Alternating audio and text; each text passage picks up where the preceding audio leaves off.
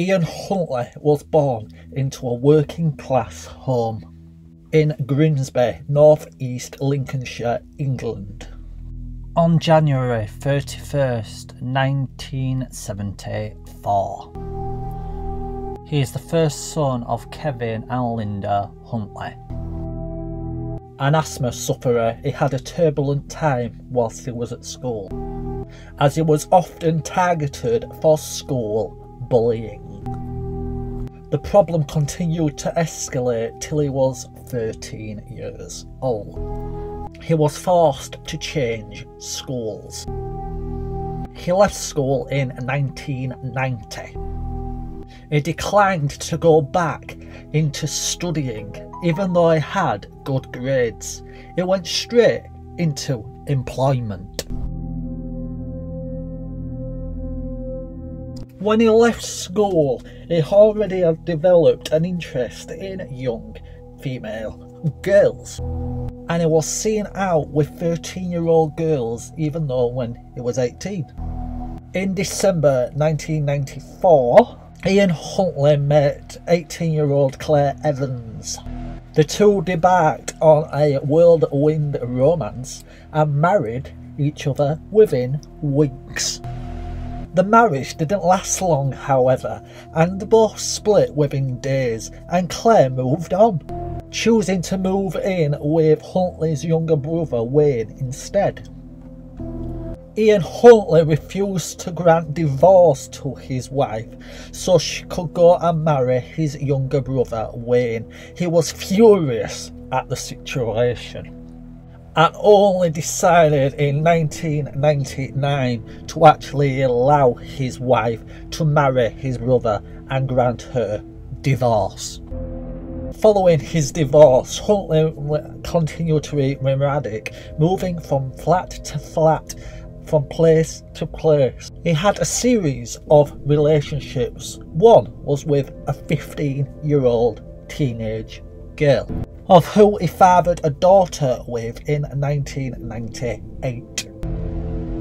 A sexual inquiry was carried out on Ian Huntley from 1995 to 2001. He had sexual intercourse with 11 young girls, ranging from 11 to 17 years of age. January 7th, 1998. Huntley appeared in court. He was charged with robbing a neighbour's house, and in May 1998 he was charged with the rape of an 18-year-old girl in Grimsby.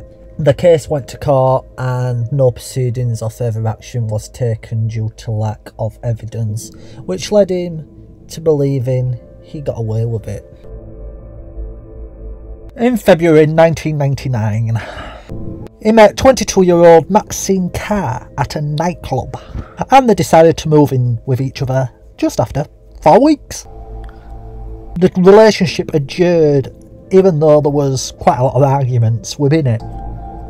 And in 2001 they moved to the little town of Littleport, where Ian Huntley took a job as a team manager of a bunch of caretakers. In September 2001 he applied for the role of a caretaker at a local college, and in November he was given the position after though he had a experience and court case and record around sexual assault with teenagers. He was given the post. Maxine Carr was also given a role as a teaching assistant at a local school.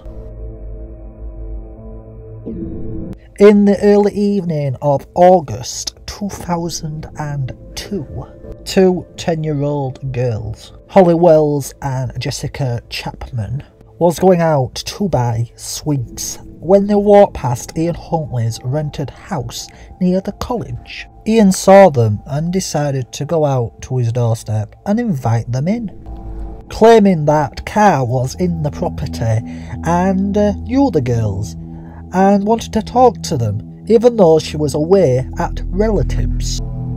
and the girls went into the house, and within minutes Ian Huntley had murdered them.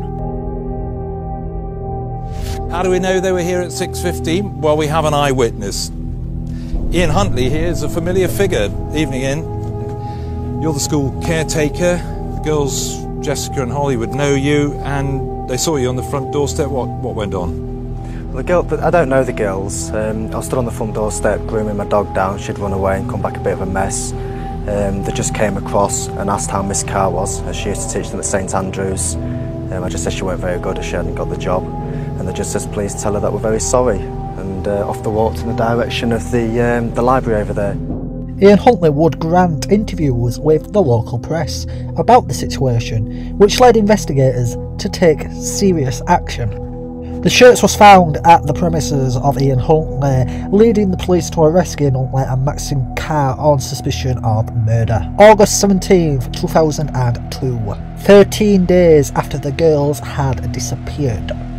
A game warden discovered the girls' bodies at RAF Lakenheath in Suffolk, which was quite close to Ian Huntley's father's house. Autopsy done on the girls' bodies declared that their probable cause of death was electrolysation, but their bodies was too far decomposed to declare if they had suffered any sexual assault. Despite the attempt of Ian Huntley to destroy forensic evidence, domestic hair residue and detonsy of the girls' bodies declared that it was Ian Huntley who had murdered the girls. Huntley was arrested and charged with the murder of the girls, and was formally charged and sectioned under the Mental Health Act, and was held at Rampton High Security Hospital. Maxine Carr was arrested as well for defending a offender, as well as conspiring to defend the cause of justice against Ian Huntley and lead him with a false alibi on the night of the disappearance of the girls. November the 5th, 2003, the investigation was widely opened and made light of everything on the mainstream news that Ian Huntley and Maxine Carr had murdered them girls. Ian Huntley was charged and prosecuted with 2 teenage girls as murders, while Maxine Carr was charged on causing the course of justice and defending an offender and giving a false alibi. The prosecution, 3 weeks into the trial, declared the evidence that it was Ian Huntley that had murdered the girls. Ian Huntley declared that it wasn't him that had killed the murder, but changed his story in the case that he actually did know what was going on and what had happened, declaring that the girls did die at his house, but both deaths was accidental. The defence declared Ian Huntley as their first witness, and he had declared that he was sorting out a nosebleed and actually knocked one of the girls into the bath and accidentally strangled one of the other girls whilst trying to shut her up from screaming. On cross-examination, the prosecution declared that his version of aspects of what happened was actually a total pack of lies. 3 days later, Maxine Carr's verdict was in court and declared she had no expectations or was aware of the murders, and declared if she knew what was going on and she knew that he had murdered the girls, she would have never have protected him. After close examination, the prosecution declared that Ian Huntley and Maxine Carr was very, very good liars, and actually they declared that Ian Huntley killed the girls because he was sexually fantasised with them, even though physical evidence of assault or sexual contact with the girls was impossible to actually prove. After a 5-day trial, the prosecution declared that Ian Huntley was telling lies and decided that he was a very good liar and decided to send him to prison. And on December 17th, the jury declared he was guilty of the murders of 2 innocent girls. Huntley was prosecuted to life imprisonment, even though there was a delay due to the 2003 Criminal and Justice Act to declare his sentence. After the 2003 Criminal Justice Act came into force one day after his sentence.